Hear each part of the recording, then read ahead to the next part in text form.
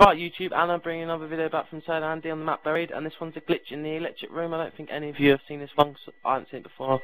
I'm the founder. So yeah, pretty much what you need to do is place your tap down as I've done it there, as you can see there in the 3P motion in the first room on the bottom floor. And once you've done that, you pretty much all know what to do, because a lot of you know about these glitches, about the trample things. It's one of the glitches that I've used a lot.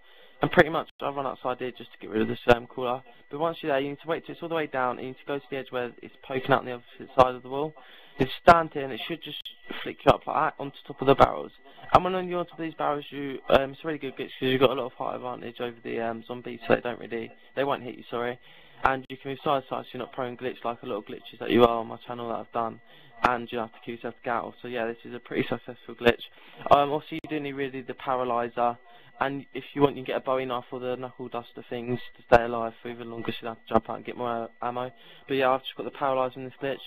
And as you see, when the round starts, if I want the video forward a bit so you lot can see, this is what happens with the zombies. They all just pile up wherever end you're at, but they just all run into the barrels like headless, to be fair.